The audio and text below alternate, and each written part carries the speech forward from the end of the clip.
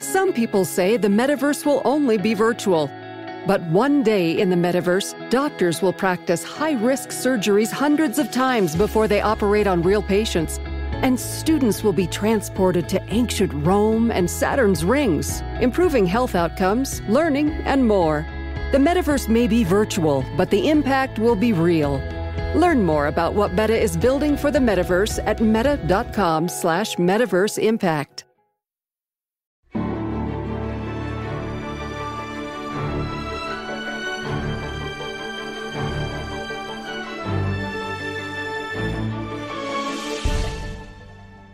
Welcome, everybody, to the Untold Story podcast. I'm thrilled to be joined today by my friend and colleague, Trey Gowdy. He is the former House Oversight Committee Chairman, Republican from South Carolina, House Intel Committee member, author of It Doesn't Hurt to Ask, which is a great book, and anchor of really one of our favorite shows on Fox, which is Sunday Night in America with Trey Gowdy, which we never miss. So, Trey, thank you very much for joining me today. You're going to make me cry. That no one's ever said that many nice things about me in a row before. Thank you. It's always a pleasure to talk to you. I really appreciate it. So we just want to share our conversation with our podcast listeners today. And there are a bunch of things going on right now. We're covering January 6th. We're looking into Hunter Biden because it looks like they're getting a little closer to making some kind of decision about whether or not to move forward with charging him. And a bunch of propositions from the president about executive orders he might make. So if I may, why don't we just kind of get your thoughts on this Hunter Biden story? Because I think you could shed some light on how these things work in general. They say they're getting closer to deciding whether or not to charge. What are you hearing and seeing out there on this today? Yeah, I mean, I think they're using the phraseology that it's reached a critical stage, which is really not the way prosecutors talk, but it may be the way that it's being covered. So I think the right way for your listeners to kind of process this is, what is the conduct being investigated? And so you kind of segregate that out into different categories. There are allegations of lobbying or failure to register, which you have to do in certain circumstances. There are firearm, both possession and application to purchase firearm allegations. There's tax evasion. There's influence, peddling. So each one of those, there has to be a crime. There is no crime for just engaging in kind of sketchy conduct. That is not the title of any crime. You got to find the crime. And then you have to ask yourself, what is the evidence I have under each one of those crimes? And even if you have, quote, evidence, Martha, it takes about 35 out of 100 on a scale. Scale of 1 to 100, 35 to make an arrest or get an indictment. It takes 95 to get a conviction. So I think what prosecutors, number one, you got to figure out what's your evidence, how good are your facts. And then number two, you have to process the likelihood of a successful prosecution. Because you and I have seen, even in the last couple of weeks, we've seen the Department of Justice swing and miss. Michael Sussman in the District of Columbia on a false statement. That was a really, really quick not guilty verdict. That makes the department look terrible when they get a not guilty verdict and a quick one. The one that caught my attention the most, it is and has been for decades against the law for someone who is a user of controlled substances to possess or purchase a firearm. That has been the law, probably, Martha, since you and I were born. The fact that we're not familiar with that statute, that it's kind of a new one, is because it's almost never used. I mean, you stop and think how many people, marijuana is unlawful in some states. Are you going to possess everyone? You're going to prosecute everyone who has a firearm or applies to purchase a firearm that is a habitual user of marijuana in states that there are almost no prosecutions under that. So you also have to factor that in too. He should not get any favorable treatment, no treatment that your listeners would not get. But he also should not be treated worse than the way your listeners should be treated. Understood. There's some suggestion in the reporting that although they were looking at all the things on the list you just mentioned, that now it appears they're focusing on potential tax violations and gun violations as well. And I think a lot of people might look at that and say, and that's because they just want this to go away. The DOJ wants this to go away. They don't want to pursue the son of the sitting president. What would you say to that? They're probably right.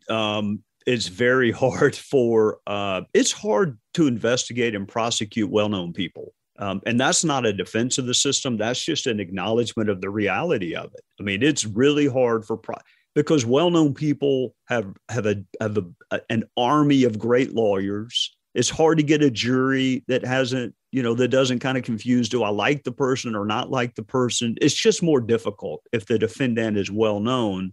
Tax issues are the way federal prosecutors get lots and lots and lots of defendants that they can't get on other conduct that they are suspicious of. So if he took money to do X and did not declare that as income in a lawful way, it's kind of the Al Capone. I'm going to get you by whatever means necessary. How are they going to do influence peddling without interviewing the president? And no, the attorney general does not want to call the president of the United States and say, hey, I need to come interview you about your son's conduct. But I think the previous president was not keen on sitting down with investigators either. So I think the lady wears a blindfold for a reason. I think you ought to treat everybody the same, rich, poor, black, white, male, female. The tax I could see going forward. The firearm, I will be surprised. Martha, it's just that statute is rarely used, and I assume it's rarely used because it's hard to prove it. Interesting. I mean, it's just interesting in light of all these red flags that we've now seen suggest if someone is not in their right mind, they shouldn't be allowed to purchase a weapon. So it would be interesting to see if there's a viable charge, given everything that we've seen on these videos on this laptop. I was doing like what all like washed up prosecutors do and focusing on what happens inside the grand jury room and inside the courtroom. And you raise a much better point than any of that, which is the public perception of it. And you're right. That is exactly what I thought. All of this push for gun control, red flag laws, and your own child, arguably is like Exhibit A, and why some states have them and other states are thinking about it. It puts the president in a terrible political position. But you know what else does, Martha? If you look at gun prosecutions when Joe Biden was the vice president under President Obama, they went way down. So for this group that really, really wants new gun laws to go back and see, well, this one applies to your family, and the other gun laws you didn't enforce for 8 years is a very bad political optic. We'll see where all of that goes. It sounds like we're going to get some information on it. It seems that people have been preparing for what we might hear out of the Justice Department, so we'll just leave that story for another day. We're also covering the January 6th hearing tonight. We expect it to be the last one, at least of this series. We're going to hear from Matthew Pottinger, who was a national security advisor, and also from a deputy press secretary, Sarah Matthews, about what happened during the 3 hours, roughly 187 minutes, I believe it is, when the Capitol was being broken into, and what the president was doing at that time at the White House. So that's one part of the story. The other part is that they want to speak to Steve Bannon, and he's in the middle of a contempt trial at the moment. So your thoughts on what you're going to be listening to as you watch all of this over the next several days and this hearing tonight. What do you think these hearings are set out to accomplish, and do you think they've done that?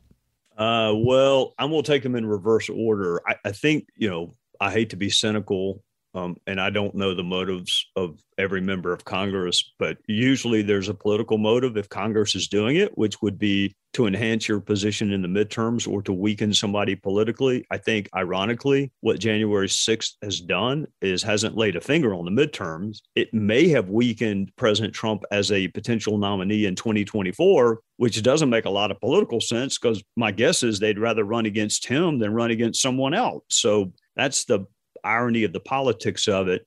I probably was on air with you the first time, Martha, when I thought this. They would always have a hard time proving the incitement part of it because it's really not. I mean, if somebody listens to your podcast and decides to go like rob a bank, I mean, what is the connection between that? I mean, the fact that you're talking to people who are dumb enough to go storm the Capitol, can you prove that? Is that really the speaker's fault? I mean, look, I got people in my life that tell me to do stuff all the time and I don't go do it.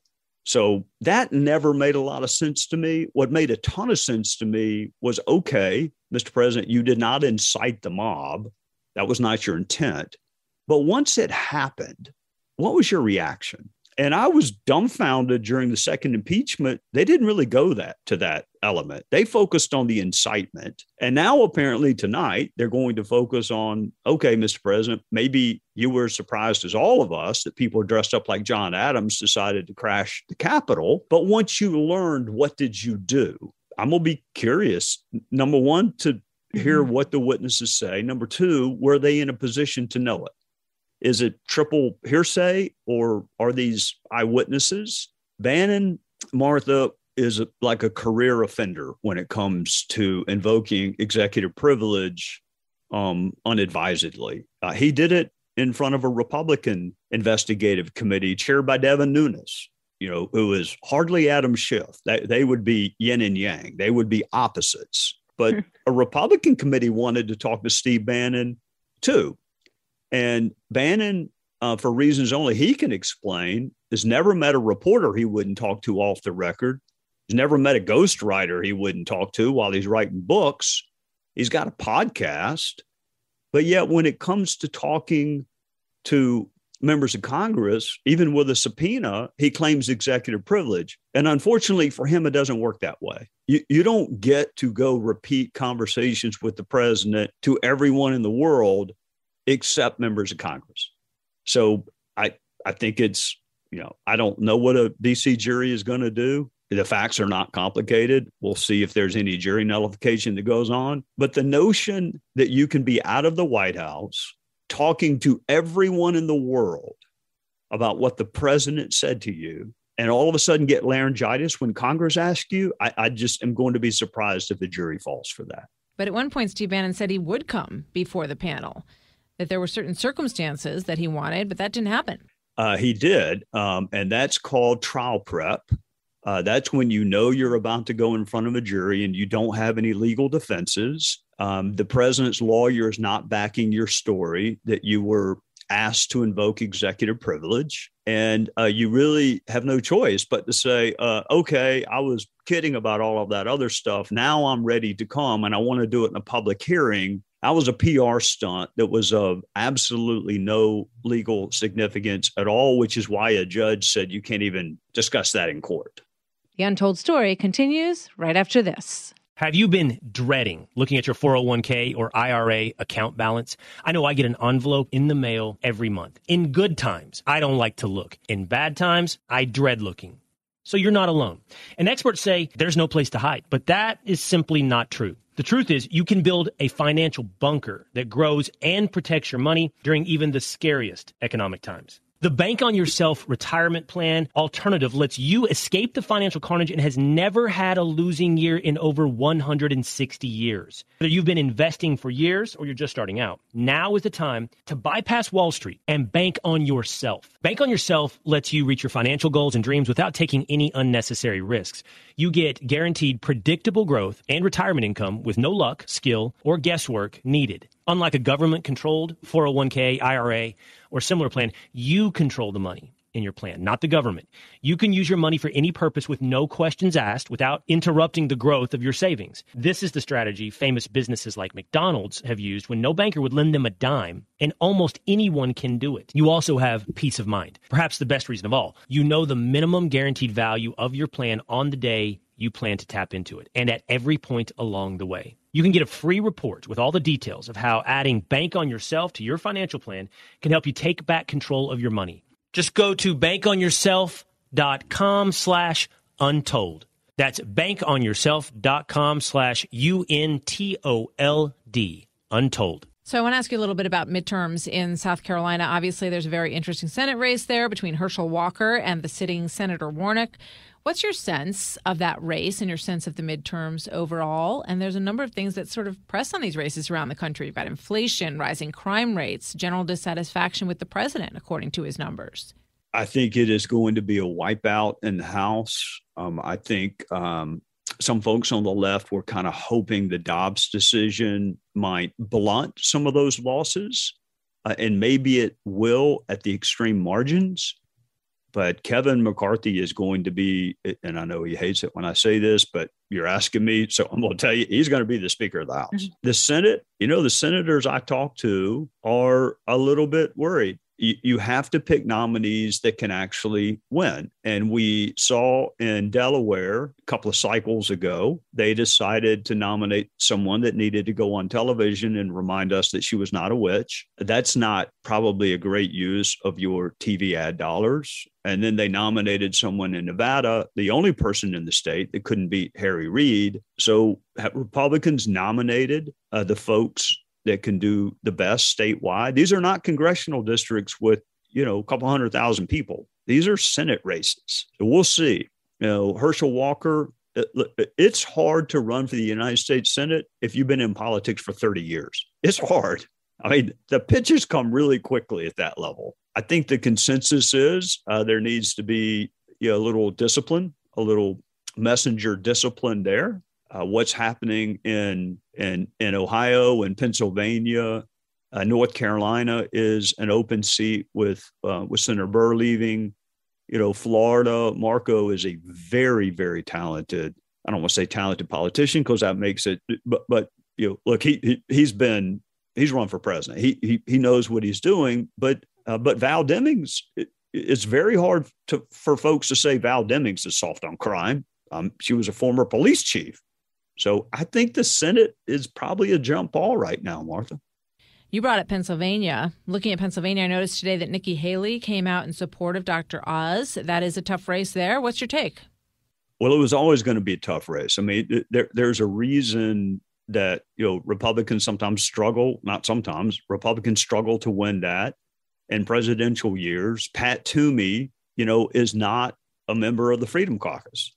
Pat Toomey is, I'm sure there are elements within the Republican Party that, would probably use the label rhino and attach that to Pat Toomey. I would not be one of them, but there are people that do that. Sometimes you have to do more to win a statewide race than you have to win in a narrowly gerrymandered House district. So, I think Dr. Oz benefited from President Trump's endorsement. Well, I know he did. And I don't know that he's mentioned President Trump's name since he won the nomination. So that's the little dance you have to do. You got to get nominated, and then you got to realize, hey, I've got to appeal to other people without alienating my base, which is what makes it tough. And what Glenn Youngkin did in Virginia, speaking of statewide races, is really amazing. It comes down to, what's going to happen in Missouri? I mean, are Republicans really, Exactly. Are they going to really nominate someone who had to resign the governorship? I think Missouri is a very interesting race. You've got a lot of people coming out to try to support these other candidates. Eric Greitens is the person that you referred to who had to resign the governorship. Now he wants to be a United States senator. Everything that you're saying just makes me think about the fact that we've talked all along about the Trump-supported candidates around the country, and we've seen a number of them succeed in primaries, but really the question is, can they win in their general elections? And I wonder how that weighs on the former president's decision, who has said that the biggest factor he's thinking about right now is whether he should announce before or after the midterms. And I think most people, in his sphere would probably recommend, if he's going to run in 2024, to do it after the midterms. I mean, you mentioned the things that are on people's minds right now: gas prices, inflation, watching their savings and their retirement accounts dwindle, supply chain issues, foreign policy that is really, really hard to make sense out of. So all of the crime. I mean, you got Democrat legislators that a year ago were not only talking about defunding the police, but they were talking about abolishing prison. So you have all of these things going for you, which is why you were projected to overwhelmingly win the House. Why in the world would you insert another variable into that? And it's got nothing to do with whether people like President Trump or don't like President Trump. It's got to do with just what is best for the immediate goal, which is to retake one of the chambers. Because if President Biden doesn't have the House and the Senate, sure enough, Republicans can't do anything they want to do, but they can stop lots of things they don't want done. So what is the argument for doing it now? I cannot fathom the argument. If the president's going to run, why would he announce between now and the midterms and inject an issue that's not currently there and remove the focus from where it is right now? Maybe I'm not smart enough to see it. I cannot fathom the argument for why that's a good idea. Last question goes back to January 6th and the hearings and the heat that Minority Leader Kevin McCarthy has received for deciding to pull Republicans from that committee after the people that they chose, Jim Banks and Jim Jordan, were rejected by Nancy Pelosi. Do you think that's well-founded criticism? Well, Martha, I'm going to do what I sometimes criticize the media for not doing. I'm going to confess my bias. He's been a friend from the day I met him, and he still is. And I probably don't have the objectivity I don't have the objectivity when it comes to Kevin. But I will say this. One of my favorite miniseries is called Outlander because they get to go back in time. I love that show. They get to go back in time. So let's go back to the day that Speaker Pelosi rejected Jimmy Jordan and Jim Banks. And I want you to imagine if Kevin said, okay, well, you didn't want those two. Let me replace them with two other folks. The right would have been outraged. They would have called him weak. They would have said, how dare you not fight for Jimmy Jordan? How Jimmy Jordan, I have never heard criticize Kevin for the decision he made. And he is one of the more influential members of the House. So the criticism now is because there's a committee that is one-sided. There's no cross-examination. The flip side of that, but I mean, you don't have to be a savant or a fortune teller to know that that was going to happen. So if Kevin had done what they now claim they wanted him to do, then they would have been mad at him. Then they would have said he was weak, that he capitulated, that he's letting Nancy Pelosi drive the engine. So all of these people who are themselves unelectable when it comes to leadership positions in the House, they have all the great ideas. The hard thing is to make a call. I mean, I think Kevin would have very much liked to have had Republican representation. I'm not talking about Adam and Liz. I mean, I'm talking about people that could cross witnesses, some ideological diversity, I think, on this issue. I think Kevin would have loved that. But imagine, Martha, if he had said, okay, I didn't get Jordan and Banks. Banks, by the way, is the head of the Republican Study Committee, if memory serves me correctly. So we're gonna let you get rid of these two. We're gonna let them keep Schiff, but I'm gonna replace them. I mean, how many people can name the other three members that Kevin put forth?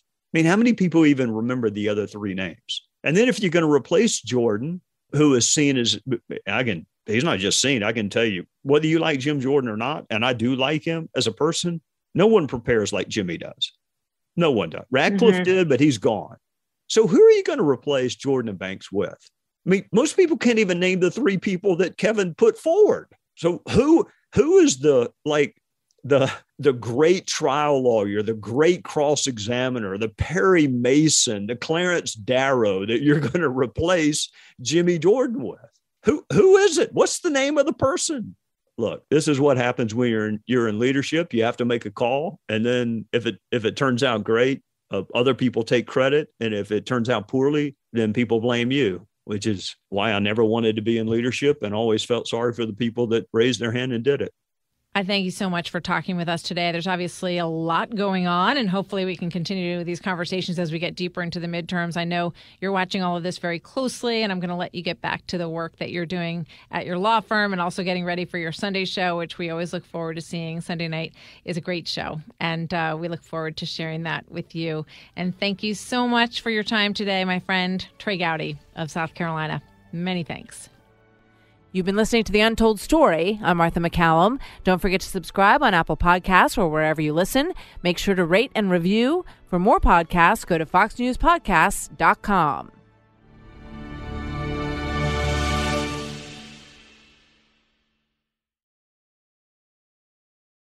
From the Fox News Podcasts Network, subscribe and listen to the Trey Gowdy Podcast. Former federal prosecutor and four-term U.S. Congressman from South Carolina brings you a one-of-a-kind podcast. Subscribe and listen now by going to foxnewspodcasts.com.